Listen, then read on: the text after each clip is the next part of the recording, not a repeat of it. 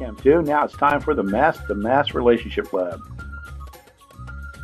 First thing we're going to look at is what we need. We need wire gauze, a plate triangle, crucible tongs, scoopula, Bunsen burner, evaporating dish, watch glass, iron ring stand, sodium bicarbonate, 6 molar hydrochloric acid, matches, a small beaker for the matches, and then a balance. Now time for the setup. We're going to take a Bunsen burner. We're going to place it on the ring stand. We're going to then take an iron ring and put it onto the ring stand, attaching the iron ring approximately 2 to 3 inches above the Bunsen burner flame.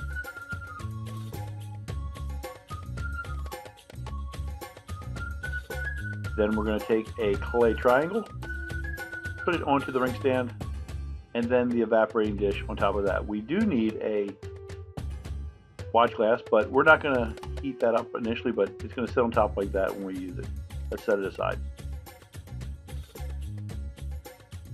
Now we need to dry the evaporating dish, just like we did in the hydrate lab. So we're going to light the Bunsen burner, light the match first, then turn on the gas, run it up the side, and then just like the hydrate lab, we're going to gently run the Bunsen burner flame underneath of the evaporating dish to drive off any water that might be still in there.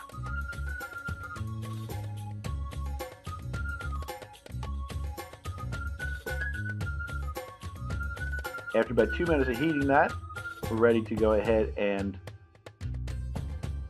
turn off the Bunsen burner. And then we're going to remove the evaporating dish with the crucible tongs. Now we go to mass it. Don't forget to zero your balance. And then with the crucible tongs, grab the evaporating dish. You can go ahead and put the watch glass underneath the evaporating dish for the initial weighing. And then you're going to add the sodium bicarb. You need to add about 2.5 grams. You don't have to be exact. Get somewhere near 2.5 grams.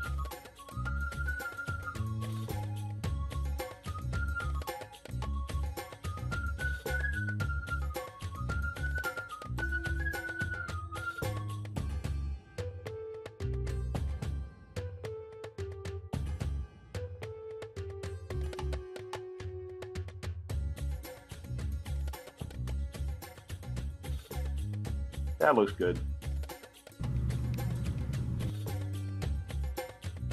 Now we're going to add the hydrochloric acid to our evaporating dish.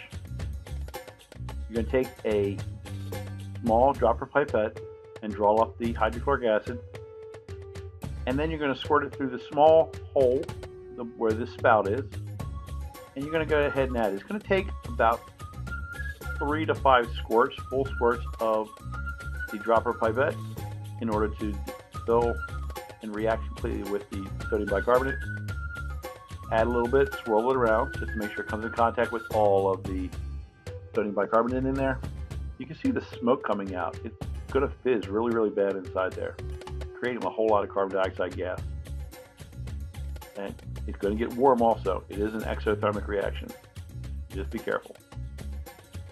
Last thing to be careful about is some of the gas that's going to be coming out of this hydrochloric acid fumes, so it is going to be a little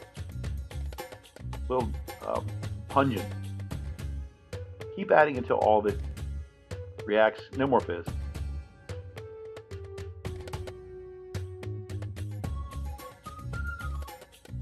See all that moisture? That's all the water, all the steam that's hit the top of that. I'm going to add the last little bit, and when I add the last little bit, it doesn't fizz anymore, so I know that it's done. Time to move on to the next step. What we have in there right now is hydrochloric acid, water, and salt. We want to drive off the water and what little bit of hydrochloric acid excess you have. So take the Bunsen burner and hold it gently underneath. This takes a long time, so I'm going to go ahead and speed up the film here. This takes quite a bit of time to make sure that you gently drive off the water. You don't want to have too much water coming out. You don't want to have it coming out too fast, but you do want to boil off the water. It does take probably about 5 minutes, almost 10. It should look like this. See how it's like steaming and boiling and bubbling inside? That's what it should look like. You're going to continue to do this until you can see no more water.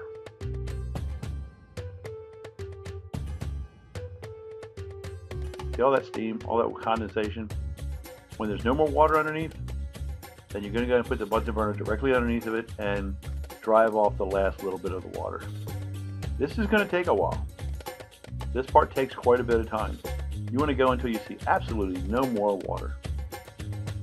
No more drops on the top, on the watch glass. Then, once you're done, turn it off. It's going to look really, really crusty. The top of the watch glass is going to have a lot of salt, dried up salt on it. Then you're ready to see how much you have in the evaporating dish. So, go ahead and make sure you zero the balance. And then put your evaporating dish with the watch glass on top of the balance. And then get a mass. All that's left is cleaning up. For the evaporating dish, it's just salt, so you can just run it underneath the tap water. And the same thing for the watch glass. It's got a little bit of salt crud on it. Go ahead and run it underneath the water also.